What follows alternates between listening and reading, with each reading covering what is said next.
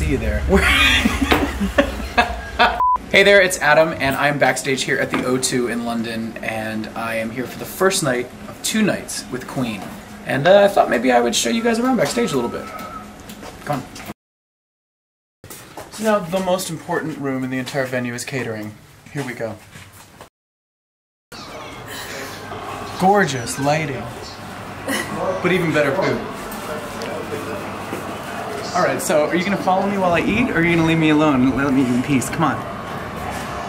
I feel incredible knowing that we were able to sell out 3 London shows within the same week, having actually just played London 6 months ago during the holidays. So it's very exciting. It just shows, I think, how dedicated fans are of this band and what Queen's reach is into pop culture. You know, looking out in the audience, you see people of all ages. You see people that probably had the albums when they first came out and went to those shows. You see their children. You see their children's children. It's pretty amazing. I can't really pick a favorite song at this point. I think they're all so different, and nearly every song in the set is pretty iconic. I mean, you look out in the audience and everybody's singing every word. I don't know, it kind of depends on what mood I'm in, I guess. You know, I think they all kind of occupy their own space emotionally. So if I'm feeling frustrated about anything in my life, singing Another One Bites the Dust is a great therapy.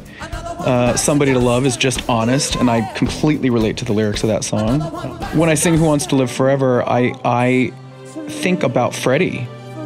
I think about Freddie sort of being taken away from us way too soon, and him being so ahead of his time.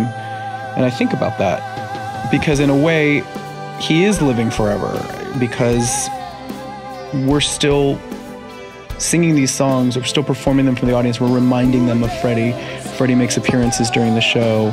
We talk about Freddie. He is living on through his contributions, through his art.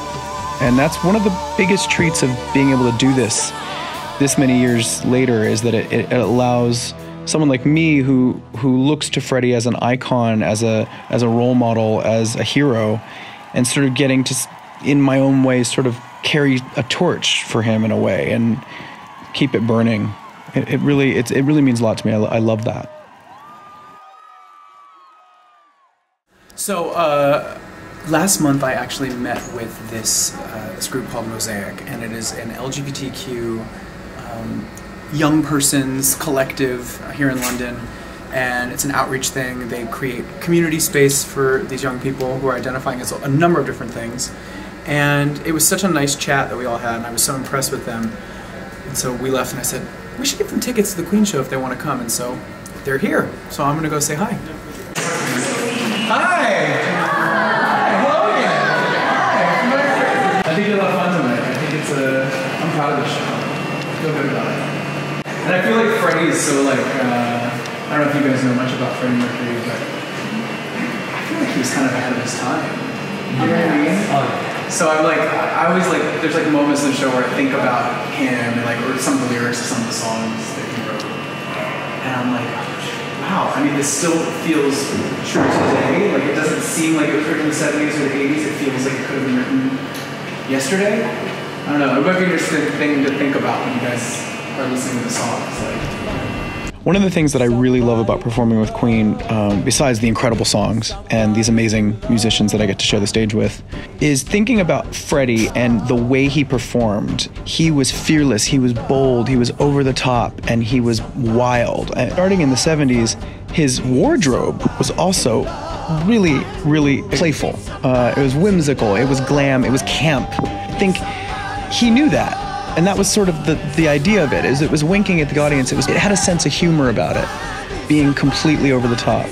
And so when I pick out my looks for this concert, I always try to think of it from that point of view.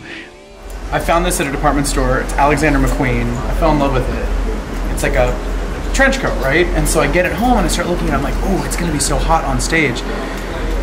How do I make this a little bit cooler and more active so that I can wear it? And so I cut the sleeves off of a brand new Alexander McQueen leather coat, which was kind of risky, but I did it and I love it. I love this jacket. And then I put on a couple other things, and this is what I end the show in. Is this silver custom skin graft, which are friends of mine, this designer. And it's matching with matching trousers, silver leather. And then we top it off with this amazing gold lame cloak.